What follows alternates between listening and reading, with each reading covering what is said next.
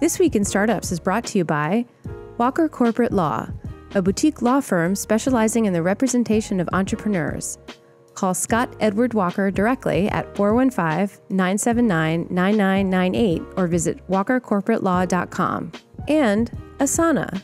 Asana gives teams everything they need to manage projects and tasks, work productively, and deliver better results faster. Visit asana.com/twist to sign up for free.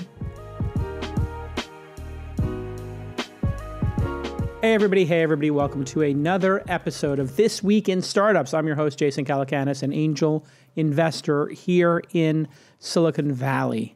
I invest in about 30, 40 companies a year, and of those 150 investments, as you know, famously, 6 are now unicorns. We're searching for our 7th unicorn. A unicorn, if you're wondering, is a company that is valued at over $1 billion. If I invest in a company, it's typically in the low single-digit millions. So if it becomes a unicorn, an investment at $5 million could grow 200x, and that's a lot of cheddar.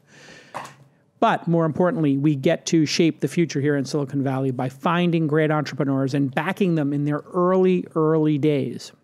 My job is to never underestimate anyone because a great founder can come from anywhere, and typically the great founders find their way here to the cradle of technology and innovation, the Bay Area, San Francisco, Menlo Park, Mountain View, Palo Alto, the surrounding area. If you ever have a great startup that has a product in market and is looking to raise money, that's my Goldilocks zone, not too hot, not too cold. You can just email me, jason@calacanis.com. That's my first name at my last name.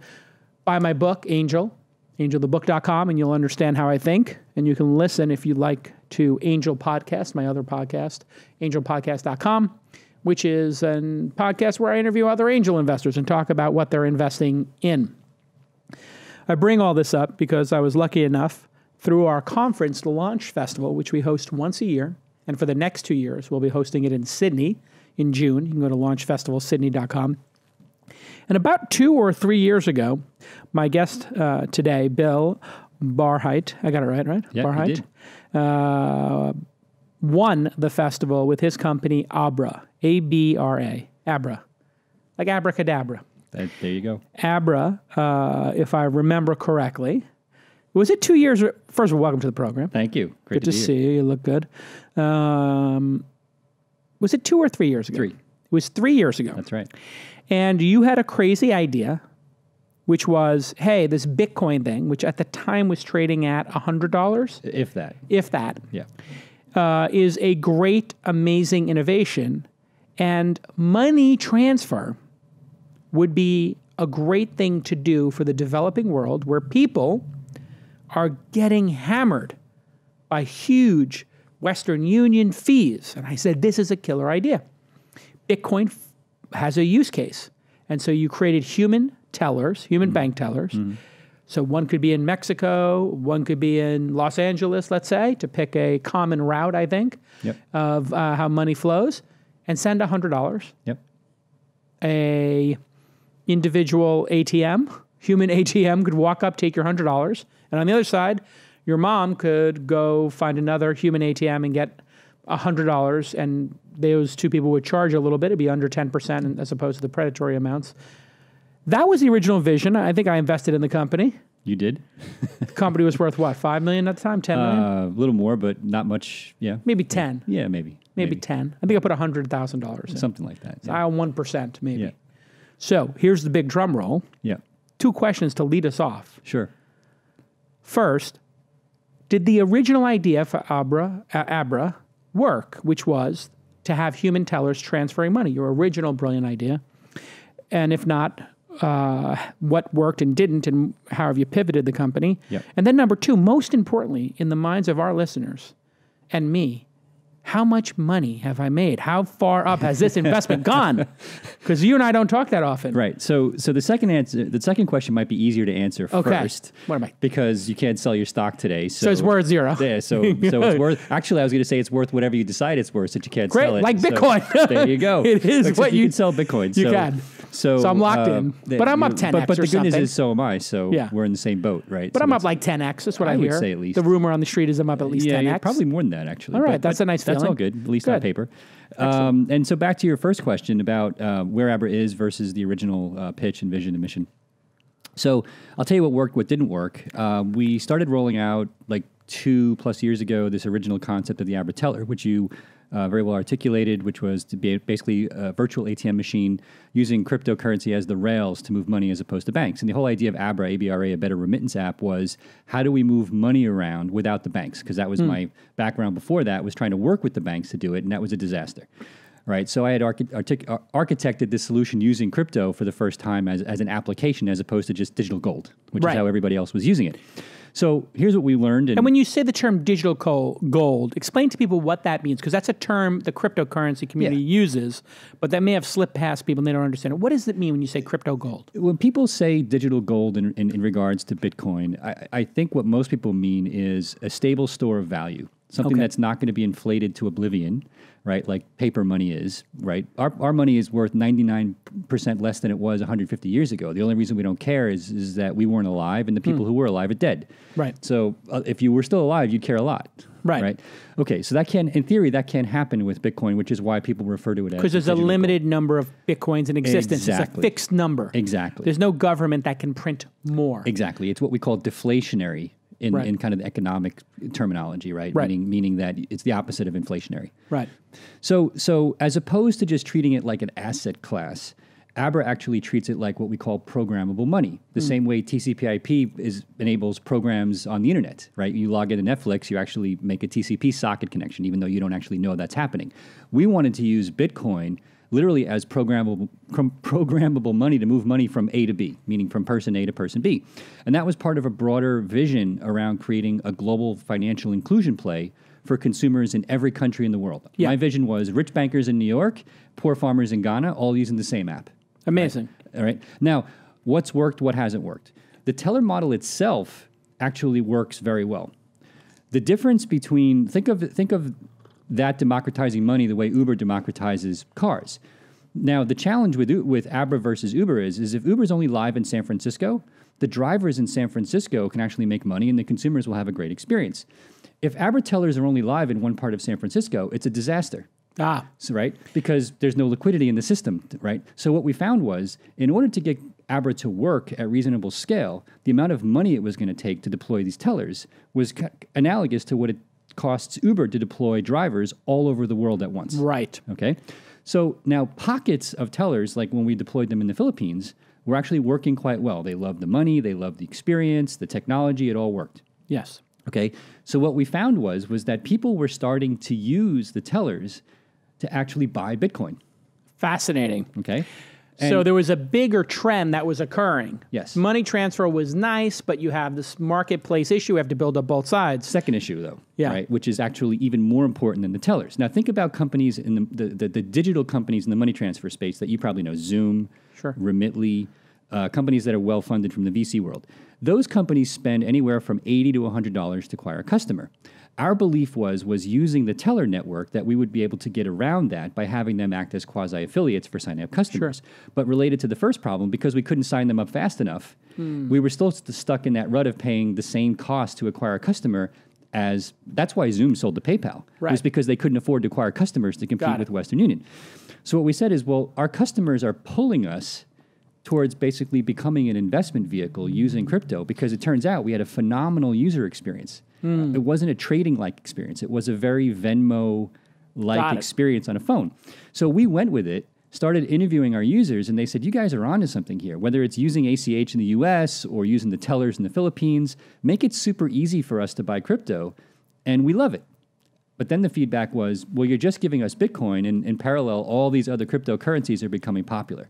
Right, we call them altcoins in our world. Right? A lot of your viewers probably haven't heard of half of them, but a lot of them are becoming popular in different pockets of the crypto community. Which ones are they? Give me some names. The ones that people have heard of now are Bitcoin, Ether, Ripple, Litecoin, Bitcoin Cash. But then there's another 15 beyond that the app supports now, using the same model and the same technology stack that we created for money transfer. So people can just buy crypto by handing money to a teller. In the Philippines, for example. And in the U.S., they can use their bank account. Right. And our goal is to continue to deploy both. So in the Western markets, we'll have bank in and out to be able to buy and sell crypto this year. Right. And then next year, we'll focus more on expanding the tellers in developing markets to use cash. Got it. And so so the original vision was democratizing access to banking. Well, here's this interesting side effect. If we have 5 million users, they can all use the app to send money for free without us having to market it. So now we're actually an investment vehicle and a payments vehicle, so it kind of becomes the crypto bank. Got it. So it's a circuitous route to the same vision. All right. When we get back from this quick break, you have a big announcement about supporting a bunch of different fiat currencies, which I think means money from other countries and more crypto. That's we'll demo the new product when we get back on This Week in Startups. Okay.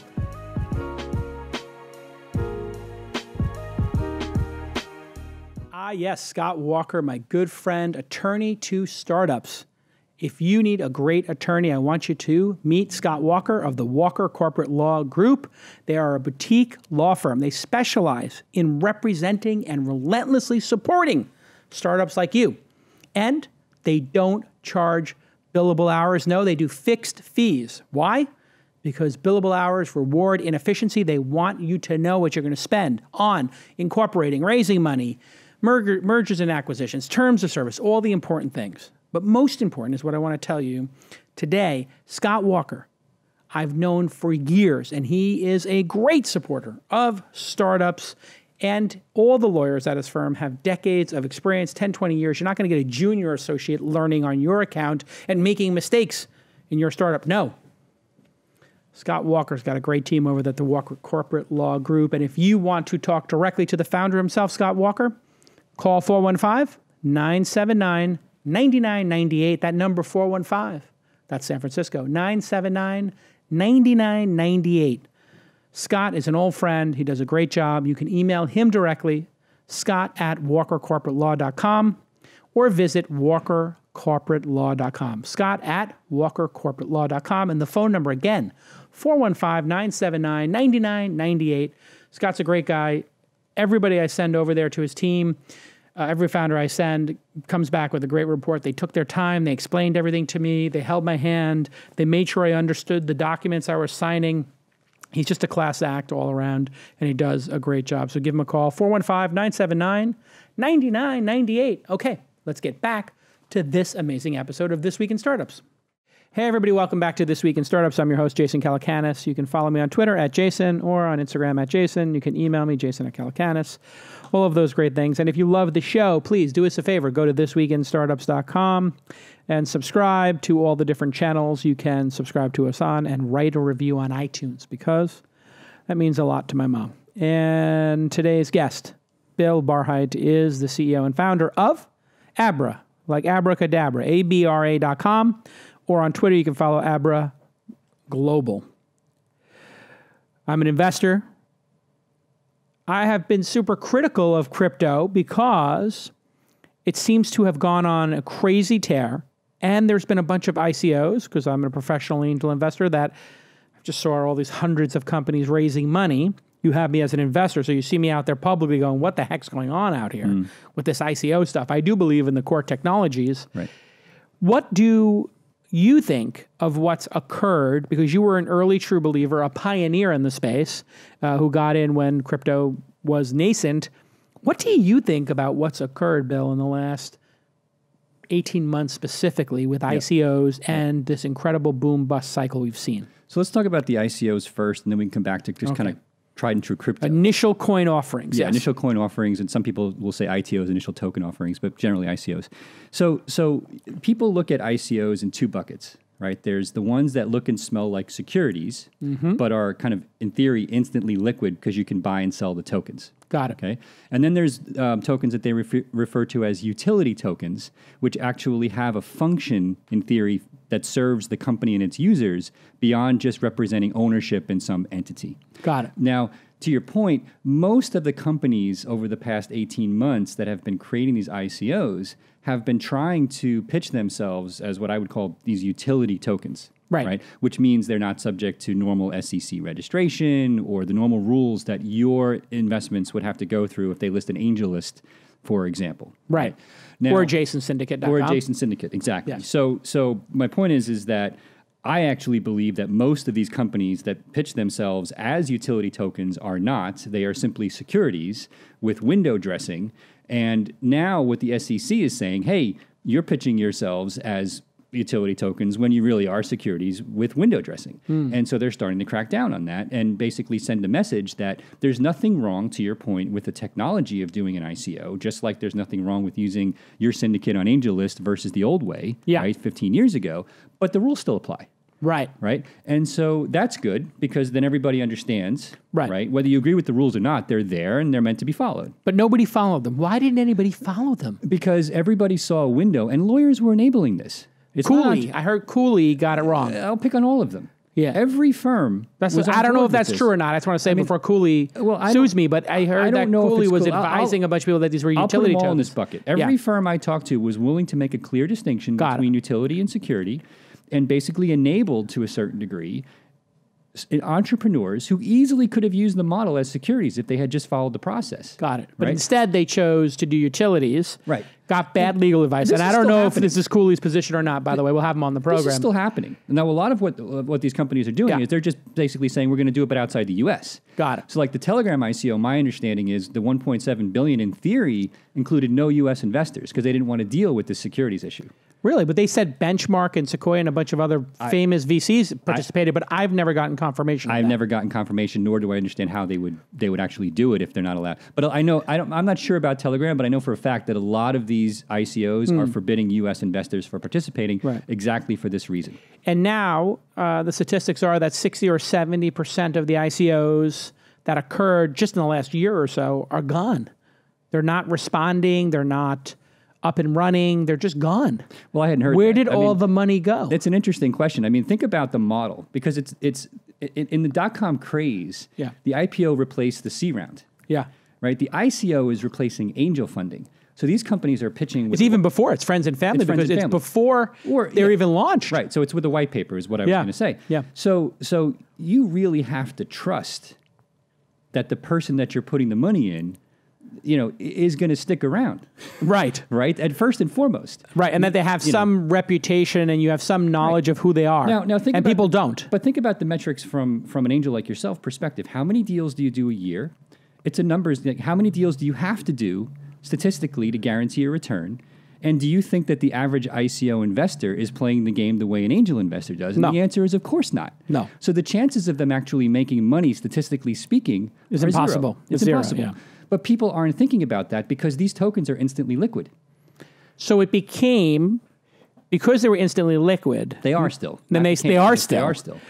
But there has to be a buyer on the other side. So even if they're instantly liquid and there's no buyer, then you can't sell them. But if the buyer thinks that they can then make a 15% profit next week by passing on the buck. So that multi-level or instant tradability created a level of greed that I believe was then stroked by, let's call them charlatans and or promoters. I think they call them promoters in the business, the ICO business. These promoters then went out and said, I'll give you, because they came to me all the time, half off, 2 for 1, 3 for 1, just tweeted, Floyd Mayweather's tweeting it, blah, blah, blah, blah, blah. And then those people sold them when the public got a chance, so they got 3x return and then kept half their tokens. Yeah. This kind of shenanigans is a little crazy, isn't it? Yeah. I mean, look, we had shenanigans in the dot-com world too, back in the 90s. But now let's be fair, right? I can give you a list of companies that have really interesting tech that are utilities that right? So I'll give you a few examples. Well, here, tell me the ones that are launched and that people are using. Bancor. What does that do? It's a very complex network that basically does atomic swaps of assets using a crypto-based model. It's based in Israel. Guy Ben-Artzi, he's actually went to high school in Palo Alto. They sold tokens? They sold ICO tokens. They raised tens of millions of dollars. Totally legit, really interesting tech. I'm big fans. Are the tokens in use? Yes. They're part of the network itself. Okay. So how would one use the token? Can you explain it or not? It's complex, but basically the token is part of the process of doing a transaction itself. Okay, so like a fee. It's actually somewhat similar to Abra, but with a different architecture. Got it. Meaning that they have this model for representing assets. It's very complex, but their token gets used in the transaction itself. It was a very clever design. So like a fee or something. Right. I'm a big believer, for example, in Orchid, which hasn't launched yet. Okay. Steve Waterhouse's company here in San Francisco. I think what he's doing is super interesting. What is it going to be? What does it promise to be? It's basically a better Tor. Right, that uses the Tor network for privacy, the onion routing. Yeah. So you'll use these for utilization of the network. In theory, to move packets of data around in a secure way. You'll pay with tokens. Exactly. EOS, which is launching this summer. Supposedly the alpha version is working well. It's supposed to launch in June. Okay, so of these... I don't want to just say that the space is corrupt. It's not. Okay. The tech is sound for doing an ICO. It's just Ether at the end of the day. It's just Ethereum. It's the specific projects and the way that some people are marketing the projects that you might have a problem with. Well, there's that. The marketing seems sinister and FOMO-based. And then in addition to that, you as somebody who's an expert in the field and I know and trust, can only name one that's actually in utilization. Well, I can name more, but well, no. Yeah, but in terms of what's actually being used in the market, I'm sure you could name 20, and I know a lot of my friends who are experts in the field can name 10 or 20. But when I say ones that are actually being utilized, people say the one you're talking about, I've heard before, Bancor, and then I've heard Brave, the browser does stuff. Civic is live. Civic is live. So there's like three maybe that are lightly used, but not really. But they're startups. So the level of usage is, I mean, you can make the analogy to angel investing as well. Well, I will say this. The ones that I invest in tend to have their products in market, have some traction. But that's your style of angel investing, in all fairness. But 3 out of 2,000 ICOs, 4 and I'm not an expert use. in all of them, by the way, to be fair to them. Look, the number seems staggering. I don't invest in ICOs because I think it's a conflict with my day job. Right. But at the end of the day, I do think that there are some that are actually producing interesting tech. I think there are a lot of them that are securities that aren't being marketed as securities. And I think that's going to get cleaned up. Got it. Right. All right. So we're going to, I think we are kind of in agreement. I think I'm being kind of candid and brutal, and you're being, I get the sense you're being magnanimous since you have a real business. Well, my business is not dependent upon the ICO and not market. dependent on this nonsense. So what else? But how do you choose? Are you actually trading tokens in Abra now? Not ICO tokens. Not ICO tokens. Right. Now, some of them may have been launched as ICO tokens, but they're crypto projects. I mean, technically, Ether and Ripple were launched as ICOs, you could say. Got it. Yes, they just sold them, and there was an initial sale. So, but these are real cryptos, and so the way we decide. So the announcement is that the Abra app now supports 20 cryptocurrencies. Wow. And 50 fiat currencies. It's the first app of its kind to be able to do that with one button exchange between all 70 tokens. So a guy could take the South Korean won and trade it for the Mexican pesos, and trade it for Ethereum, and trade Ethereum for Ripple, whatever. Exactly. Wow. 100%. Nothing like it exists in my knowledge. And you make a little vig each time you do that. It's an FX spread, and we make money on the FX. And what does that mean, FX? So there's when you go to Travelex at the airport, there's a buy price and a sell price. Yeah. Right. That spread is a spread between the spot price, and that difference is their profit minus or their revenue, and then their margin is. So when I buy and sell between them, who makes that spread? You make it? We define the spread. Got it. The markets define the spot price. So Abra acts as a market maker behind the scenes, integrating with all of the crypto exchanges. It's very sophisticated what we're doing. And then that determines which 20 currencies we can support because they're the ones that are the most liquid. Got it. If they're not liquid, we can't support them because our market-making system won't work. Let me ask you a question about the liquidity. Sure. There was a report in the early days that Bitcoin was manipulated from $100 to $1,000, and that the volume that's going on, some portion of that volume is maybe not real. Yeah. What are your take on that claim that we hear over and over again? That because I watch the volume of some of this, 20th crypto on CoinMarketCap, and I look at it and go, "There's no way $25 million in the 20th crypto traded hands today." What's going on there? Why don't I understand what's going on there? Right. So I think a couple of years ago, and I think this is happening less now, but I think a couple of years ago, in China in particular, a lot of the exchanges were charging zero fees for certain types of transactions, which allowed you to pump massive volume effectively to yourself. Got it. In the exchange. And it looked like what was happening was the governments said, hey, stop doing this. If they really were. I have no evidence that they were, but a lot of people believe they were. And actually, if you look at the volume, I could actually say that does make sense that was happening. Because the volume It didn't add up. It didn't add up. Right. And so I think the volume today does add up. So I think a lot of that manipulation is happening less. Now, we didn't talk about the craze in the crypto market itself. My take on that is that there are actually a large number of holders who are not interested in selling. Right. So the HODL crowd. The HODL crowd. HODL. Right. HODL, which is a misspelling of hold. Right. Specific to Bitcoin. Specific to Bitcoin. But now it applies That became a meme. A meme for crypto in general. Yes. But I think that most of these large holders or hodlers are generally not interested in selling at any price right now. Meaning whether it's 1,000 or 50,000, they're not. Yeah, no, it hit 19,000 and it went up like in a week. But why did it go up? Let's talk about that. Okay, so South Korea? So my take is the price went up because the Japanese government basically gave a blessing to the institutional investors, says we support this. Now in Japan, culturally, that has a different meaning than in the US. That was like a blessing that says go forth and prosper. Yeah, right? it's not just, it's not illegal, it's do it. It's almost like a blessing of please do this. The way it was accepted by the market, which is very different culturally. That would not happen in the U.S. Got it. Because we always assume something's legal unless the government tells us it's not. Yeah. Right. So beg for forgiveness. Right. So now that created a bit of a retail euphoria side effect in the U.S. and in Europe, where retail investors started going to Coinbase and Abra and Kraken and all these other sites in droves, and basically started creating a feedback loop where there was this retail euphoria. It wasn't institutional investors in the West; it was retail investors. There is no And we say retail, just to be clear, we mean consumers. We mean mom, dad, auntie, uncle, or large brother, traders, sister, large individual traders, These are but not institutional, not Goldman, not Morgan. Goldman. Individuals drove. There is no, by and large, no institutional money in the West in crypto. Now that's interesting comments. Goldman is not buying $10 billion to put it on there. Because my point is, when they start, oh boy, look out. Now, so what does that mean for the price? Well, if there's not a lot of sellers, that means the market is driven by the volume of people that are buying, right? Because the number of sellers is relatively fixed, which is an interesting phenomenon. So now when the craze died off, it'd be more like homes because you're not selling your home because you have to live in it. Exactly. So when the volume or the level of euphoria started to die off, the price came with it. Right. So that's really all it was, in my opinion. It's not a very liquid market yet, even though the market cap is crazy. Right. So, but now come full circle to like what Abra's doing. Yeah. Abra is not using Bitcoin as digital gold. Abra is using Bitcoin as programmable money. Right. We need the liquidity of the exchanges to make Abra work. So if we end up with millions of users, by definition, it's going to drive interest in the institutional investors. Right. So if we're successful, it becomes a circular discussion. All right. When we get back from this quick break, we're going to actually demo the product, Abra, on This Week in Startups. Go to abra.com and you can go see it, and you can download it. Just do a search for Abra in your iTunes store or in the Play Store, correct? That's right. What do they call it? I call it Android Play? Or Google Play Store. Google Play. Yeah, Google Play Store. Terrible name. They've been trying. Go to Google I think Play. this is the fourth. I mean, it's so dumb. The fourth incarnation of. Oh yeah, exactly. It's terrible. They can never just say something is like they can't call it the App Store because they're technically not allowed. Right. But Google Play, really?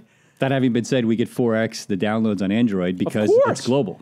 Yes, and the international market is where all Android, right? Is what everybody wants, and that's on Android. Okay, when we get back on This Week in Startups. Yes, Asana. I am so happy with Asana. I have Asana up and running in all my organizations, and everything is running so much more functionally. And me, as the CEO, as the leader, I finally know who's working on what and when everything is due and what's on the to-do list. And just project management is going so smoothly here. And I have so much going on. Launch Festival Sydney, our syndicate, the incubator. I have personal stuff going on. You know, I've got a home. I got the second home. I got a lot of stuff I've got to do. I'm using it for personal. I'm using it for professional and everything in between. And you need to know, as the leader of your company, who's doing what. You need to know when everybody's work is due, of course, where all the information is, and how to tackle all these routine tasks that come up over and over again. And that's where Asana comes in. It is the easiest way to manage your team's projects and tasks. It is the easiest way to do that. And teammates can see the plans and they don't miss all these deadlines or milestones that you need to get done. What I love about it too is people will put stuff on my Asana board and say, Jason, you need to get this done. So I literally, as the boss, have the true bosses, Damont running the syndicate and incubator, Jackie running the podcast. everybody is feeding me tasks to do, and I find I am getting more productive because of it. And teams can create repeatable processes for reoccurring work like bug reports, creative requests, so everybody knows how to get work done. And you can view work the way you like. This is a key feature. You can do a list view, you can do a calendar, a timeline, which I love the timeline for our events, but I like the task list, the list view for my personal tasks, right? Because timeline events have kind of a timeline, but all my to-do lists, I just want a list. And then some people love using that Kanban board, where you have all the different boxes. So you can view your work how you want to. 30,000 companies with teams in 192 countries trust Asana. Let me tell you a couple of the great companies using it. Airbnb, Uber, Thumbtack, and Facebook. I'm an investor in 2 of those 4 companies. And you can also integrate with hundreds of apps like Google, Dropbox, and Slack. Obviously, they've got all those great integrations. So start using Asana today for free. And really, the free product is so robust. I can't believe they give away the free product with all these features. Asana.com/twist. Asana.com/twist. I need you to go to Asana.com/twist. Do me a favor, put in all your to-do list items and just try it out and let me know what you think. Asana.com/twist. ASANA. Asana. ASANA.com/twist. It's just a great product. I'm so enthusiastic about it. I love getting my email updates. I love getting my phone notifications. I just love having the app. The desktop app is beautiful. In fact, I have it as my number one, my calendar, and then my Asana board. Those are my Superhuman, my 3 products that I have in my first 3 positions on my bookmark bar. And all day long, I just go through those 3 and just try to make my life a little more structured and just a little more effective. And I feel more in control with Asana. Go to asana.com/twist. Okay, let's get back to this amazing episode. Sorry I'm so enthusiastic. I love this product. Hey, everybody. Welcome back to This Week in Startups. My guest today, Bill Barhydt. And he is Bill Barhydt on the Twitter, BILLBARHYDT. What is that, Barhydt? What is that name? It's actually Dutch. Dutch? My father was Dutch. The name was hacked. So there was. Well, you go through Ellis Island and you got your name butchered? He's much older, like Henry Hudson days. Like when the Dutch settlers went up the Hudson. Wow. Yeah, so they go back hundreds of years. Holy cow. So there's a whole kind of Dutch contingency upstate New York. That's where he's from. Really? Now, my mother's side is all... Do you know where? Kingston, Albany, Schenectady? Rochester? Schenectady. Okay, sure. Yeah. Of course. So my mother's side, all Sicilian, came in through Ellis Island. Oh, your mom's Sicilian. Yes. And she came in through Could you Ellis imagine Island. Sicilian and Dutch? My father was like a Union communist, and my mother was like a Nixon Republican. Right. And so the fact that I exist is a miracle. Also, the Dutch are a little understated, and the Sicilians, they're vibrant. You think? They're enthusiastic. Yeah. And they're effervescent. My great-grandparents were bakers in Little Italy, and they couldn't talk unless their hands if there was something in their hands, they couldn't talk. Exactly. All right, when we left our hero, he was about to show us the new app. Hey, show us the new app here. We'll pull it up. Sure thing. And we'll sportscast it a bit. All right. Which means if you're listening, I'll tell you what's going on here. He's got his beautiful iPhone 10, as most CEOs do. Exactly. I'm joking. Exactly. All right, here we go. So you got 12 dimes in here. This is a very basic portfolio view that allows me to hold, as I said, 20 cryptocurrencies and 50 fiat currencies in a single portfolio. Nice. I can click on the wallet here in the upper right corner, that little wallet, and I can add any of these currencies to the app with one click. So I'm going to add... Look at that. Beautiful. So you could add... I'll add... I think I have fiat. Stratus, but... what does the word fiat mean? I don't even know what that means. So I know fiat, it means like the... I don't know the history of the word, but it refers to normal government-issued currencies. Government-issued currencies. I have no idea where the word came from. It's an interesting etymology question that I have no idea what the answer is. So you just brought Strat. What is that? No, I actually added a wallet for Stratus, which is one of these new cryptos. It's got some really interesting security features. That's one of the things I love about this approach we're taking. If you think about Bitcoin, right, its governance is decentralized, which means it moves forward very slowly. I think that's a feature, not a bug. Some people think it's a bug. Yeah, it's like our government. Well, we put Trump in, and he hasn't broken it yet. The checks and balances work. Yeah. Exactly. I agree with that. So but the checks and balances in Bitcoin as a technology are extreme because that's never existed in tech before. Linus Torvalds was a benevolent dictator saying this is the way Linux works, get on or get off the bus. Bitcoin doesn't have that. The side effect of that is that the tech moves forward very slowly. But our take is the best way to deal with that is lots of competing technologies. Do you think Bitcoin will ultimately be the winner? Because I look at it and go, almost every time the first cryptocurrency or the first technology product becomes like a lesson in how not to evolve. And so it would make sense to me that Bitcoin would go to zero at some point, and there would be something better that everybody would move to. So my take on this may not be normal, but I think that there's going to be lots of cryptocurrencies that are used for different reasons. I agree with that. Okay, and I think Bitcoin will be one of them. I think it will be more of the digital gold that's programmable, and I think there'll be currencies that survive more for P2P payments, more for financial engineering. It's just much more flexible in terms of lower fees, faster, better, and all that, like Ethereum or other ones are, Bitcoin, gold, or whatever, cash. And if that happens, why would anybody keep their money there? Wouldn't there be a slow or maybe cataclysmic move to the better one? Well, I don't think that there'll ever be a cataclysmic move. Like I said, I think that it's very hard to... Why not? Because it has a network effect now. It's the one because everybody believes in it. Everybody knows what it is. It's harder to crack it. It has proven completely secure. It's never been hacked. Exchanges have been hacked. Sure. But Bitcoin itself has never been hacked. That is the one thing that is fascinating. Why hasn't anybody been able to figure out a way to hack Bitcoin? Or is it that we just don't know that they've hacked it? Well, I actually sent somebody a text on this today that was asking me for a quote. I said, the phrase I used was, Bitcoin to me is the Sistine Chapel of electronic money. Right? Perfect. It is the culmination of the integration of four technologies in a way nobody ever thought of. Cryptography. Sure. Peer-to-peer networking in the sense of BitTorrent, which is how the money moves because there's no central trust party. Proof of work, which is how Bitcoin gets created. And distributed ledger technology, which is basically how... what they call the blockchain. The blockchain, which is this global checkbook that we all write to.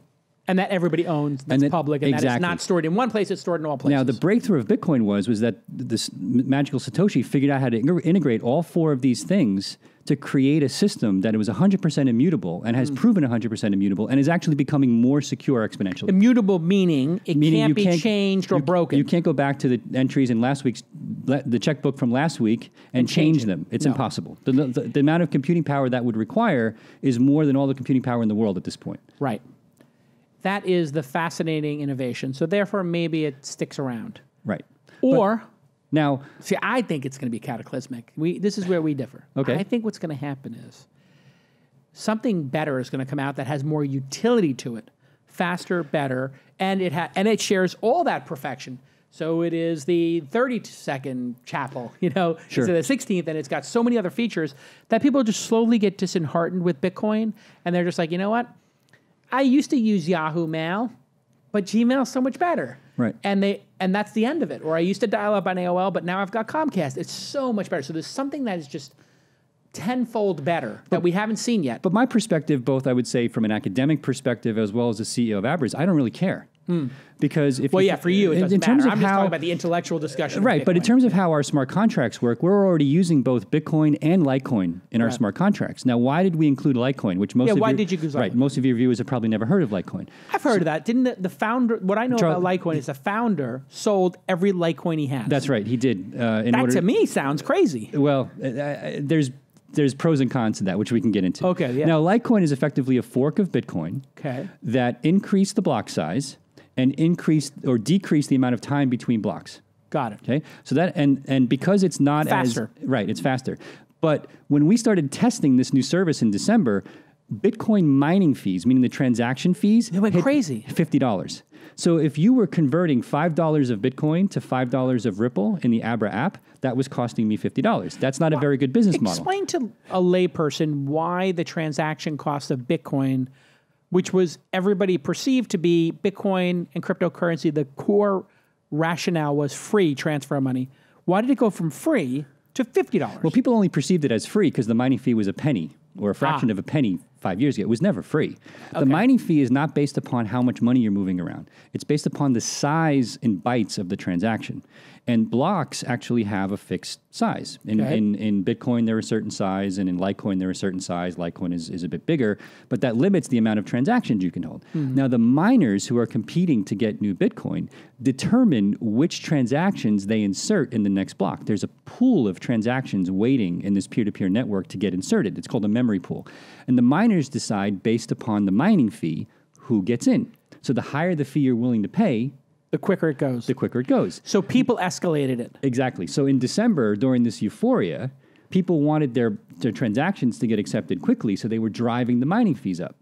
So this was a disaster. What is a mining fee now? It's come down now, I think Abra paid 75 cents a transaction yesterday on Bitcoin and something like 5 cents on Litecoin, which is why we now support Litecoin as well. Because even if both skyrocket again, the mining fee we'll be paying for our Litecoin smart contracts will be tiny. That's why we support both now. Now, what do you need? How do you make money outside of just the fee between the two? Because you're not a miner. We don't. I mean, our business model right now is 100% foreign exchange. Got it. So we rely on the people moving either between phones or exchanging currencies on their own phone. Got it. But when people are buying Bitcoin or buying Litecoin for cash, we make money on that because that's an exchange of dollars for Bitcoin. Got it. And how much money do you make? How much do you charge for that? It's about 100 basis points to 150, depending upon how liquid the currency is. 150 basis points means 1.5%. That'd be the high end. 1.5%. Yeah. I got you. So 150 basis points. Got you.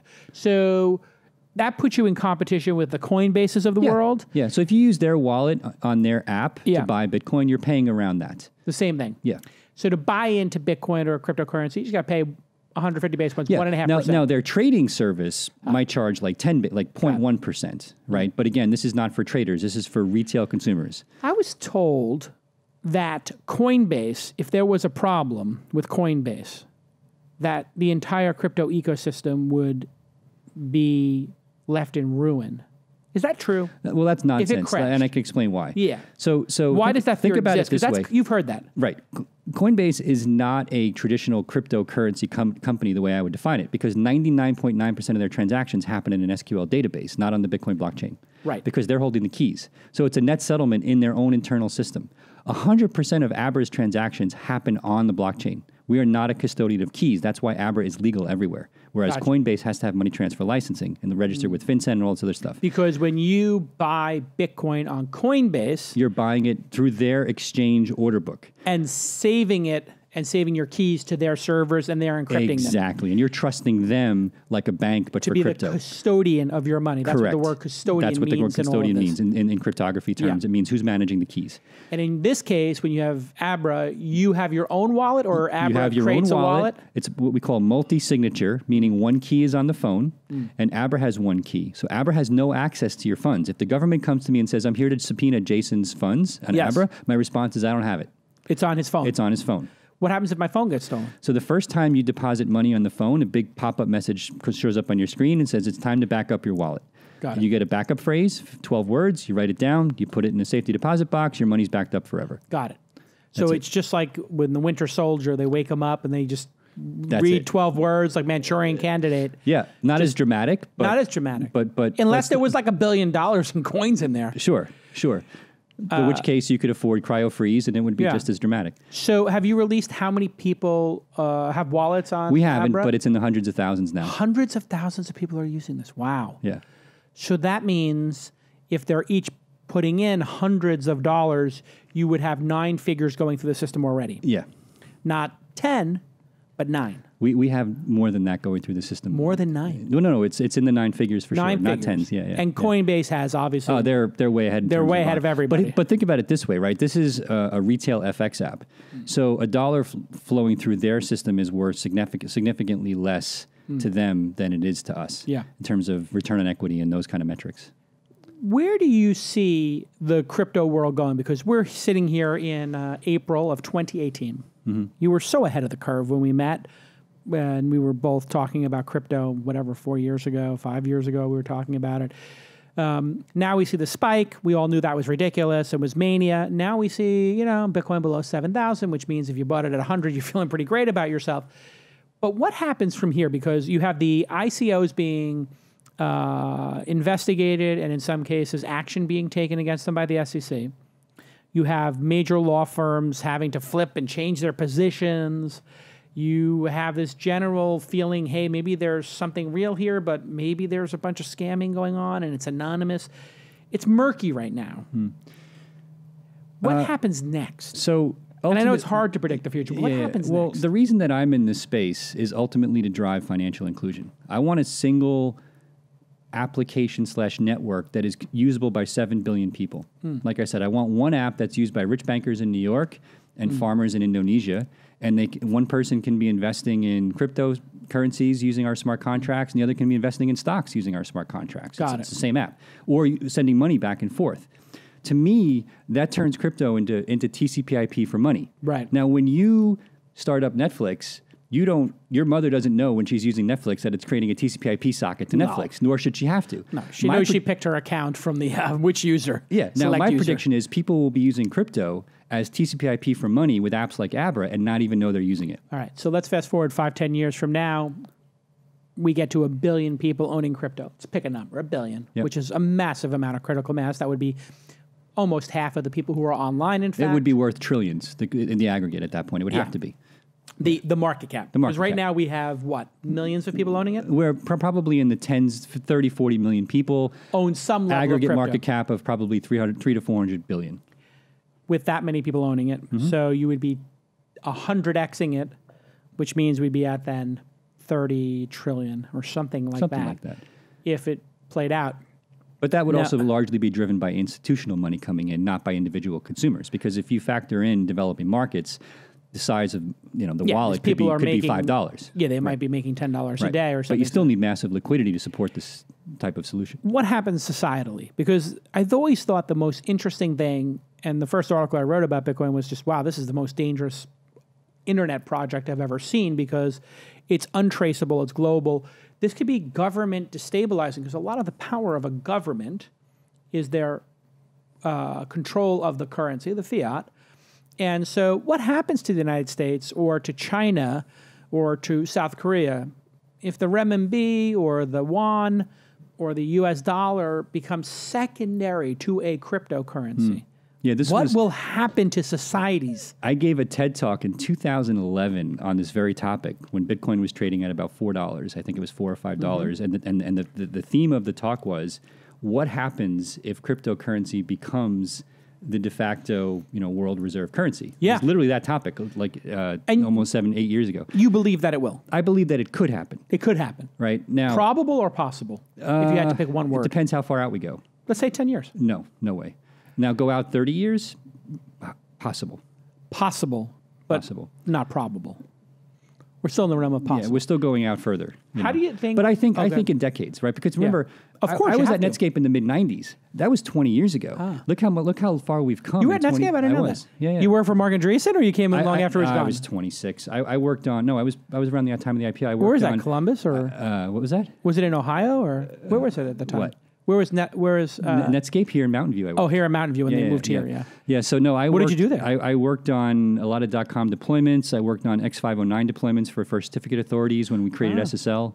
Amazing. Yeah. So my background is crypto going back forever. Protocols. Yeah. Yeah. So, but I tend to think in decades. Yeah. Right. I believe in financial inclusion over decades time frame. Not obviously, I want our investors to have a great return on the investment in single digit years, but I think in the big picture in decades. No, I think in decades too with my startup investing. I just think 10 years, we'll see what happens. Exactly. But this crypto model, I think back to the original point from a few minutes ago, is improves the checks and balances in the governmental systems we have today, because it forces the governments to rethink the centralized control over banking, inflating currencies to oblivion.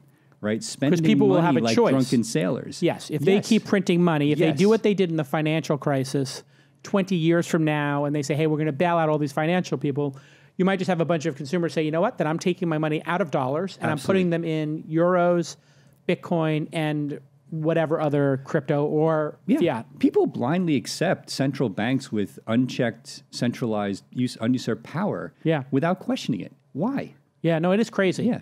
Well, it's because we assume that the government has our best interests at heart. That's nonsense. And it, well... I mean, no, you're right. They do assume that. Yeah, but that very assumption that. is nonsense. Not because they're evil, but because they don't often understand the long-term implications of the decisions they make. I question the ethics of passing on debt to my grandchildren, who I don't even know. Yeah, I mean, if you look at the concept of Medicare and the concept of pensions, like we've had to rethink pensions...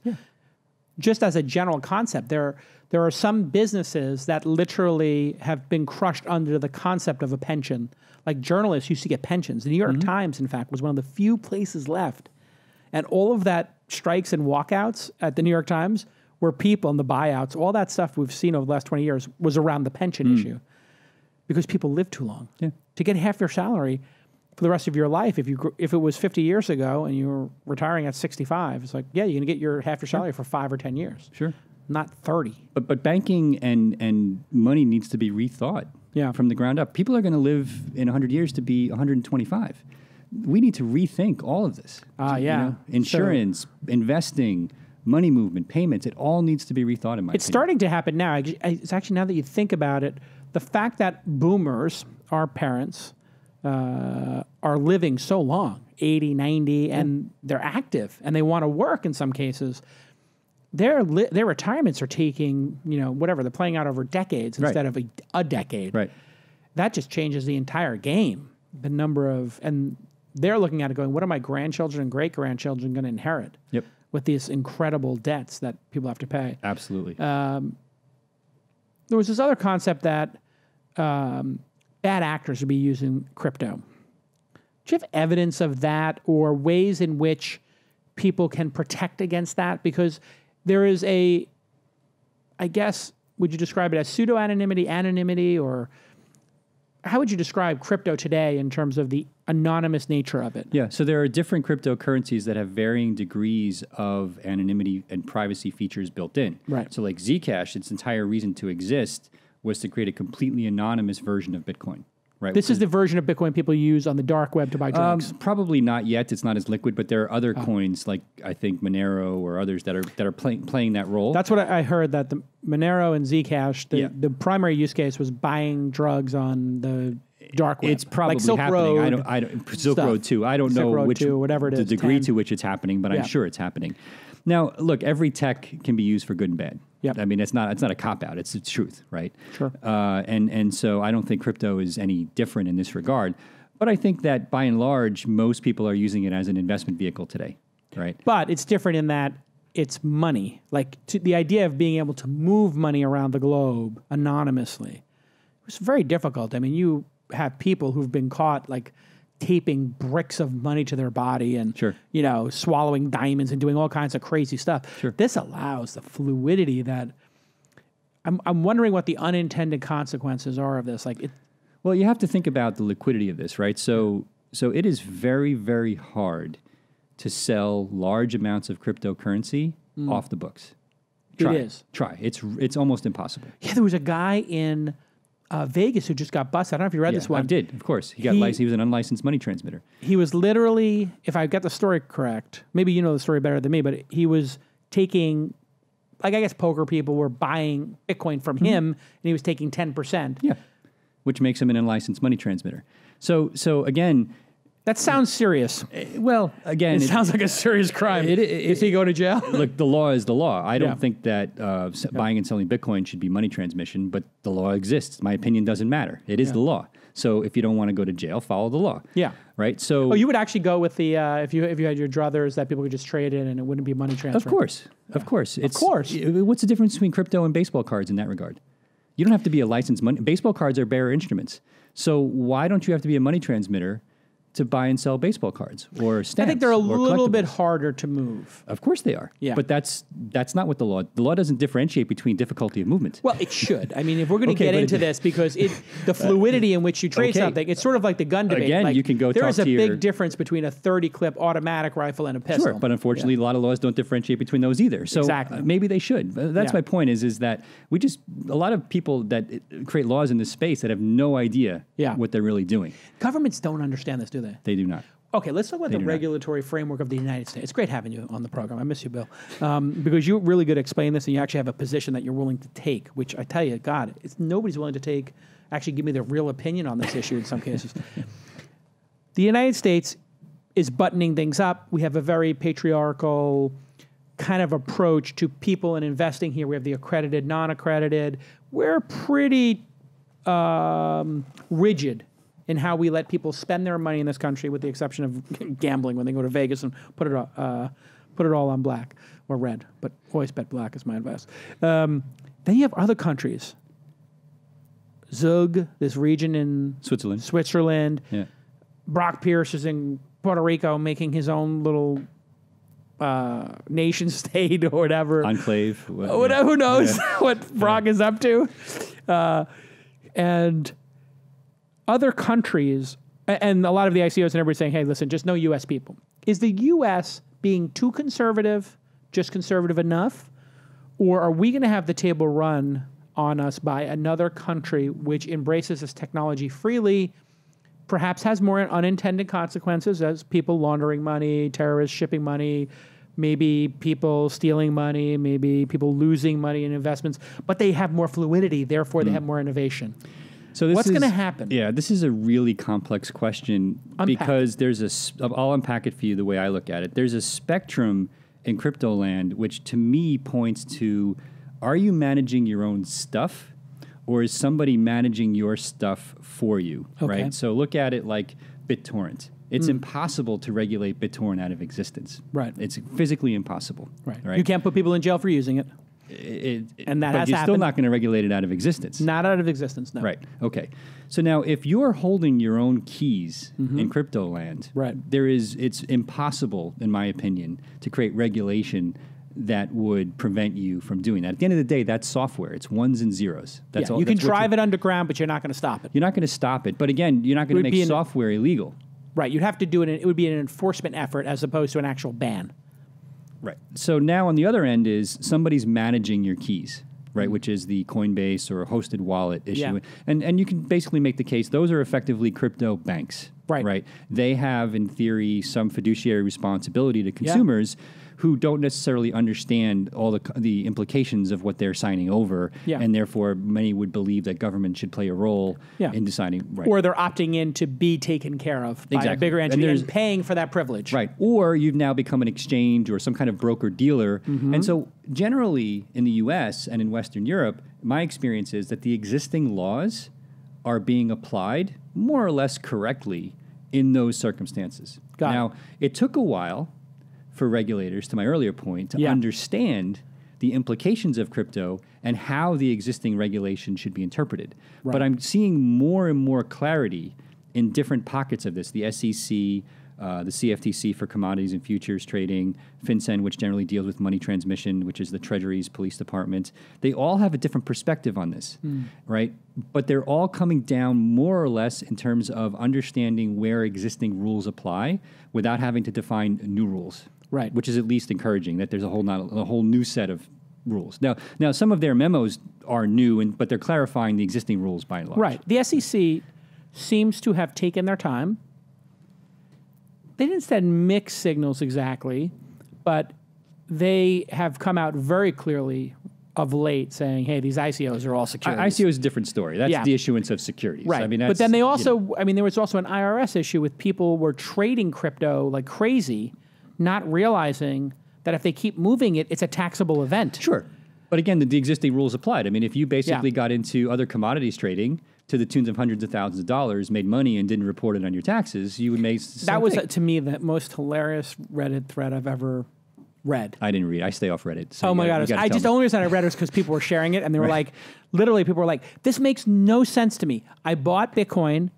I sold it, I made some money, but I moved it into Ethereum, and then I bought Litecoin, and I made money on Litecoin, and then I bought this, and I bought that. You're telling me every time I sold that I have to pay taxes? It's still all in my wallet. Right. And it was like, yeah, they're securities, and you had a gain. Well, like, commodities, I would say. Commodities, sure, or if you wanted to. Sure. It doesn't matter, though. It's the same. It's the same Either difference. way, it's short-term capital gains versus long-term. It's like, what's wrong with this country? It's like, this is how it's always worked. Well, it's a big problem because the average person who's bought crypto probably has no idea what they originally paid for it anymore. And then you have to basically figure out a cost. You have a cost basis, and it's a nightmare. So on Abra, for example, we're sending people a transaction history. But if you deposit Bitcoin into Abra, I don't know what you paid for it. Right. So I can tell you what you might have sold it for. Oh, right, because that's Coinbase got asked to give every record of but every transaction over a certain dollar amount. But giving those records to the IRS doesn't actually say what the tax bill should be because you didn't always buy. I've mined Bitcoin, so my cost basis is zero. but the government doesn't know that. Yeah, your basis is zero. For some of it, right? Yeah. But I'd have to be able to, I'd have to proactively tell that to the government. And I would also have to understand how to tell that to the government. Wow. So there's going to be millions of people. The government, the IRS is not equipped to deal with this. Not equipped. There's no way. There's no way. I mean, the same thing with the SEC. When you think about the sheer number of these ICOs that occurred, somebody said 2,000 was the number. If it was, in fact, 2,000, I mean, how many enforcement officials would it take to just even have an understanding of 100 of them? The only thing they can realistically do is treat it like an income pyramid, meaning start at the very top. That's what they're doing. And work your way down because you got to go, because there's just not enough people in the IRS. Yeah, you go after the Madoff. But again, it's not about just assuming everybody's committing tax fraud. No. I mean, you have to basically educate people. You can't just assume that people don't want to pay their taxes and are going to cheat. No. You do have to educate people to some degree to say, this is how it works. This is how you set a cost basis. This is how it works vis-a-vis traditional commodities. And they really haven't done a good job of doing that. You know what I love about these kind of discussions? It reminds me in a lot of ways of the self-driving cars discussion, in that it gives you a chance to look at the history of society and implementation of rules that we decided and say, was that a smart idea? So, for example, we're looking at this going, and you brought up baseball cards.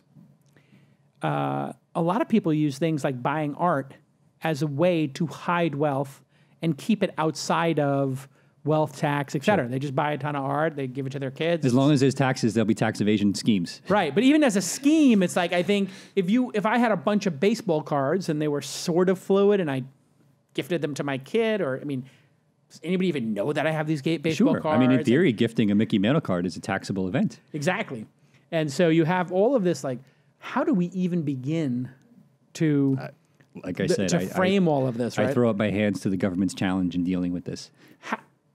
Do you think moving these companies offshore, and have you thought about that with Abra, of like, hey, maybe I should be a Zug company or Zug? It doesn't really change. Zug? Zug. I think it's Zug. Have you been to Zug? I have, because I lived in Europe for many years, so I've been. But you haven't been there since they became crypto land. No, but I was in Zurich last week meeting with people from there because they're all touting how it's like a great place for crypto companies to set up shop. Got it. Now, we are setting up a nonprofit for part of our business where we're going to open source certain software.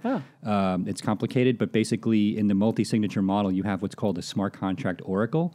And that oracle is a third party that protects the consumer if Abra goes away. Ideally, you want that company to be in a different jurisdiction so that you can't get in cahoots to get keys, collect keys. And Switzerland is a good place for that because it's a friendly government, but it's also unlikely to just give up the keys. They've got a long history of being able to, during times of turmoil, protect assets. Yeah, exactly. Yeah. Now, I don't know all the details about what's happening with all the other companies, but Zurich or Switzerland in general could be one place where Abra might consider doing that. But we are going to create this nonprofit entity this summer. What do you think the impact is of developers embracing this? A lot of great developers I see are getting into working on the open source projects in which they own tokens. So it seems to me that if developers are a massive currency here in Silicon Valley, right? Getting developers to work on your project, each one's worth some amount of money. If you're a developer and you see some crypto project occurring and you get in at a penny a coin or whatever it is, you buy $10,000 worth and it's going up 100% every 3 months or something, you'd be much better off working from home on an open source project to make it change the world, or working on 3 of them that you have just massive holdings in the coins. I agree. Look, if you're working on something that can change the world, like Vitalik working on Ether, then please do it. Yeah, the world needs you. Yeah, and you deserve to get the rewards of the benefits of that. The question, of course, becomes who's going to change the world and who's going to end up basically having something that goes to zero, to your earlier point about certain cryptos going to zero. But that's the risk you take as an entrepreneur anyway, right? So I just think that in that regard, the token economy is really interesting for things that do actually represent viable technology, not just some pump and dump or marketing scheme. You haven't done an ICO with Abra? No, I'm not interested. Not interested. Not interested in having a utility token for transactions in some way that wouldn't be interesting? There's no application of that technology that makes sense for Abra today. I'm totally open to the idea. It's just technology from my perspective. If something presented itself that changed my mind, that would be fine. But just in terms of doing an ICO for the sake of doing an ICO, I'm not interested. Well, I mean, if you said, hey, we're going to just have our own transaction fees paid for with this Abra token that we did on the Ethereum thing, and you were able to raise $100 million instead of diluting, and then everybody would get to participate in Abra because of that? No? No, it doesn't. It doesn't excite me. See, that's refreshing because a lot of founders I look at, they're so off the mission of their company and their products have no traction that they become obsessed with the fundraising mechanism of ICOs. This is the really... Well, my perspective is the opposite. If there was something that I think moved the ball forward from a product perspective or a protocol perspective that would really help our users, then I would be excited. Sure. But I haven't seen anything like that as it relates to Abra. Now, I've seen a lot of ideas from either people in our company, users, or whatever, but nothing that's gotten me excited. Yeah. See, that's the thing. I get it pitched on a lot of these ICOs, and I'm like, well, what about equity in the original company? Yeah, what happens to that? Right. Yeah, and I'm like, it's unclear. Well, it's unclear. And then I've had a bunch of companies. I've had like about 4 scenarios that I recently got interviewed by one of these coin sites on my position on it. I had one company that did an ICO after I invested in them. Tala, Rob May's company. He was on the podcast. He talked about it. And he just gave warrants to the investors to have the ability to buy shares or buy tokens rather over the next 10 years. I had another company, I won't mention the name, I invested in. They're doing an ICO, or they did an ICO. They wanted to convert our equity into tokens. And I was like, no, I don't want to buy tokens. No, I don't want to do a transaction. I just want to have equity. But what if I told the founder, I was like, what if the tokens appreciate in value and the equity doesn't? Or what if the equity skyrockets, you go public, and the tokens flatline? Either party is going to feel so disgruntled that they're likely going to sue you. Right. Because when people feel disgruntled, that's what they do. It has nothing to do with logic or what documents they sign. Well, here's the interesting thing about this tech, right? It is totally possible, viable, and actually not that hard to do to create tokens that function exactly like startup economics, meaning lockups, dividends like traditional stocks, and other aspects of traditional startup economics that are actually programmable because these are smart contracts. It's you put it literally in the token, in the physically in the software. Yeah, right. That is possible today, but nobody's doing it because everybody wants the ability to have these things be instantly liquid for good or bad reasons, whatever. That's what they want. I'm going to make a big. I'm speaking at this conference tomorrow in Alameda. And the Block to the Future. Block to the Future. I'm giving the keynote. Oh, cool. And I'm going to announce J-Coin. It's going to be my late April 1st. Not J-Lo coin, but J-Coin. Not J-Lo, J-Coin. Okay. And J-Coin is going to basically be the premise of J-Coin. You tell me what you think of this. All right. You made a ton of money on crypto. Now, remember, it's April 6th, not April 1st. I know. So I'm just going to put tomorrow's April 7th? I think it's tomorrow's the 6th, yeah. Oh, okay. So I'm going to put a 6, and then I'm going to cross it out and put a 1 on it. All right. I'm going to date my presentation as April 1st. All right. This is my J-Coin idea. You've made a ton of money on crypto. But you're pretty sure it's going to 0 and it's not going to go back up. Sell it now, be an LP in my next fund, and we'll take your crypto winnings and appreciate them through startup investing. Did you just make up the last sentence? Yeah, basically. Okay. I don't know.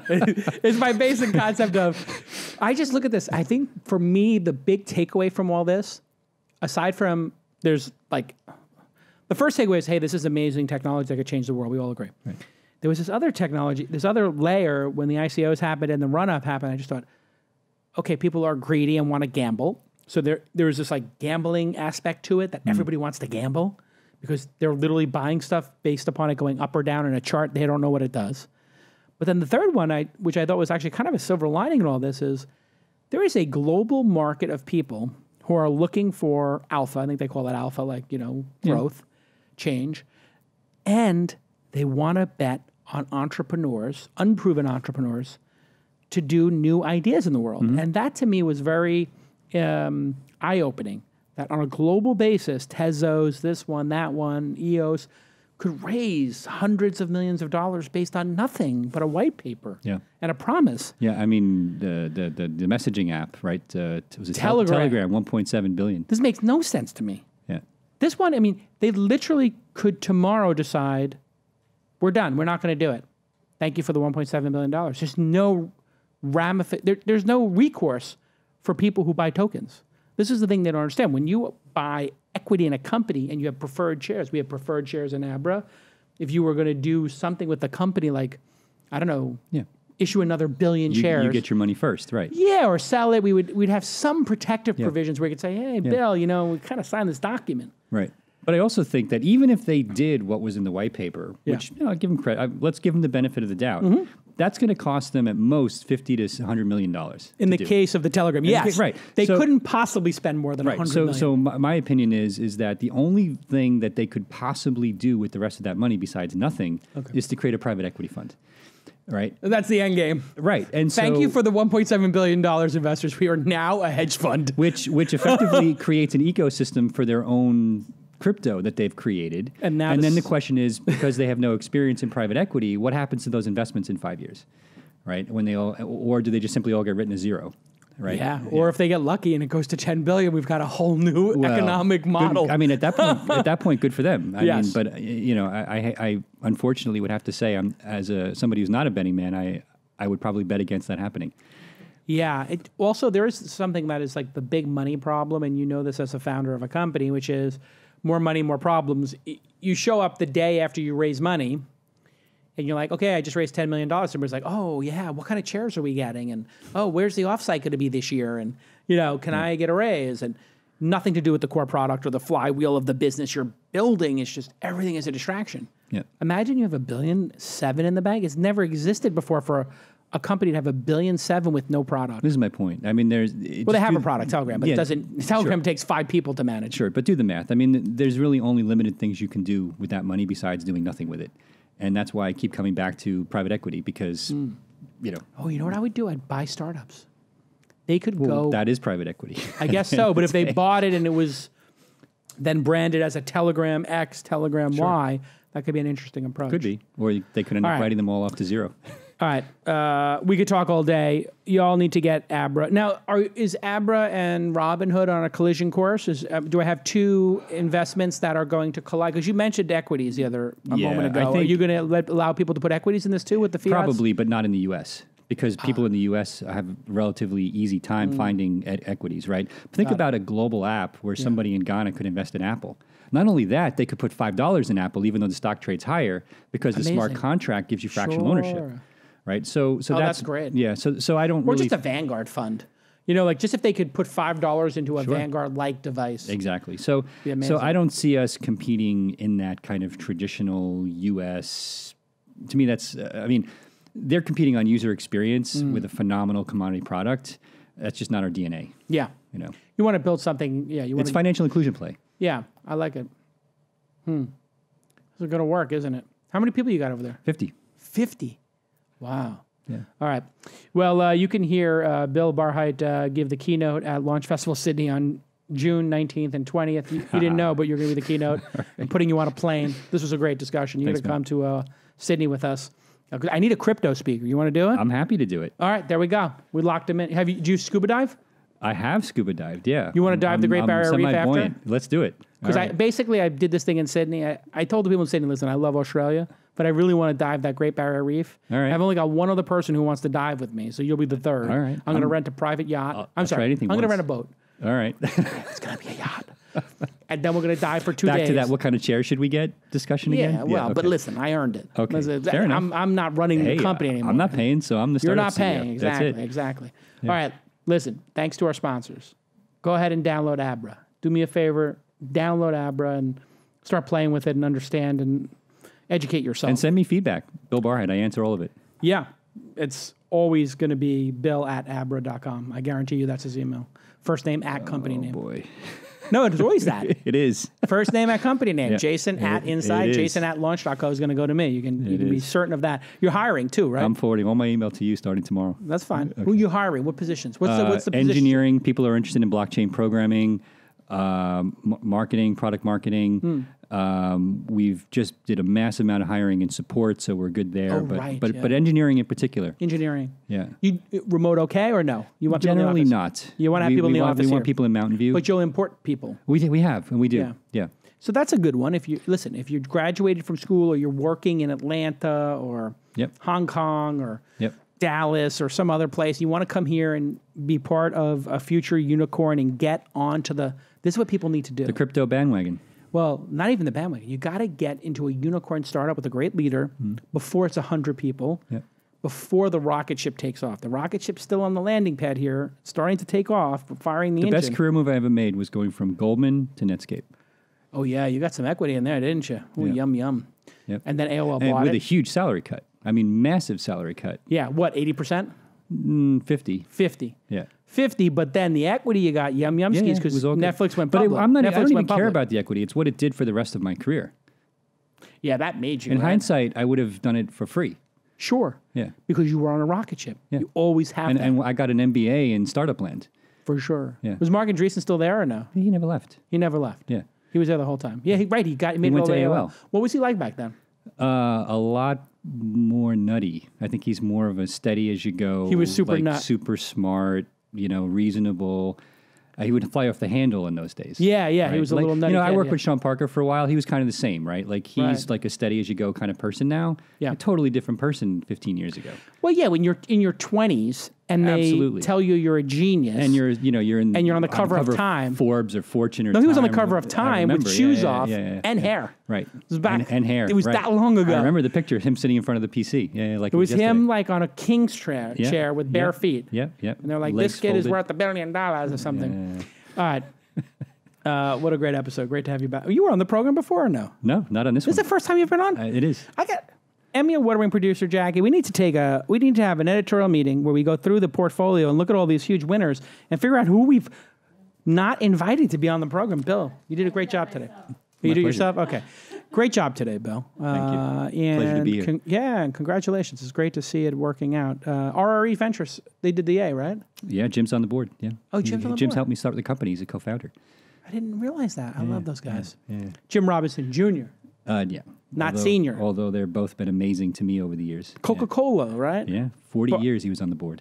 Barbarians at the Gate. That's it. Jim Robinson, Senior. Yeah. Got to get him. He's got some good stories. Oh, he would be awesome. Can you imagine the stories he's got from the 80s and 90s? That would be amazing. If you could get him to open up. I mean, I would have to get him on retirement. He's such a gentleman. I know. The stories. Exactly. Can you imagine what was going on in those boardrooms? Yeah, but he's such a gentleman. He's never going to tell you. So. Watch that. You ever watch that HBO series, Barbarians at the Gate? The show. The movie. It was like a miniseries. Fred Thompson played Jim Robinson. Yeah. Could you imagine that you could say that that Fred Thompson played I got to watch that again. I haven't watched that in 15 years or something. That was like the original great miniseries that HBO started to lock in. I just started watching Billions. Have you seen that? Oh my God, it's incredible. Yeah. Okay. Yeah, I'm going to be on Billions. I've been talking to Did you hear that? Brian over there at Billions. He wants to be on Billions. Well, I've been talking to Brian over there at Billions, the guy who wrote it. Koppelman, I guess his name is. We're like social media buddies. Okay. And so I slid into his DMs. I was like, oh, show's great. Yeah. I was like, we need to have like a thing where I'm pitching acts, just like a side thing where I pitch acts on like my latest angel investment. Right. And then he turns me down or like buys the company out from under, he steals the deal. Just like a small cameo. Right. But I don't want to do Silicon Valley. I don't want to do Silicon Valley. That's expected. But Billions, be like, oh, hey, Calacanis, what's your next Uber? And I'd be like, hey, Abra. Mark Cuban was on this past week. Thank you. Yes, he was. He did a good job, too. He was going to be an actor. Right, I'm on season 1, episode 2. So are you really? Yeah. So don't. Yeah. Well, yeah. If you get through the first episode, the first scene of the first episode is like, whoa. Exactly. You're like, what's going on here? Exactly. Right. Exactly right. It's really I think this is what people are going for. First episode of Billions. First scene. First episode. Shocking. First episode of Black Mirror is the pig episode. You're watching Black Mirror. Yeah, it's just so episode. Shocking that you want to take a shower after it. Okay. Like I said, everybody go download Abra and start playing with the cryptocurrencies and be careful out there. Yep. But people should own a range of currencies, right? Like, why does everybody keep all their currency in their native currency? That doesn't make sense to me. Shouldn't you own a basket of currencies? Well, first of all, when it comes to crypto, don't put in money you can't afford to lose. Sure. Right. Keep it under 2-3% tops. Right. Diversify in crypto, but do your own homework. Yeah. Like get passionate about the tech. Yeah. And let that drive some of it. But just buy a basket and leave it there. That's fine. But be ready to lose it as well. Yeah. I'm just thinking about fiat currencies specifically. To me, it's strange that people in Europe put their money in euros, people in China, people in Korea, well, whatever. It's accounting, right? You pay your taxes in dollars. You don't pay your taxes in euros, right? But wouldn't it make more sense to have a hedge and blend it across the 5 leading currencies, your cash holdings? in case one or two goes up. Now, I guess we take it for granted since we're in the United States and we have the strongest currency of all. Sure, it worked out well for George Soros, right? I mean, that's how he made his billions. Was I think he was shorting the pound, wasn't he? Oh, that's right. In the early '90s or something. Something like that. Yeah. All right. We'll see you all next time. Bye bye.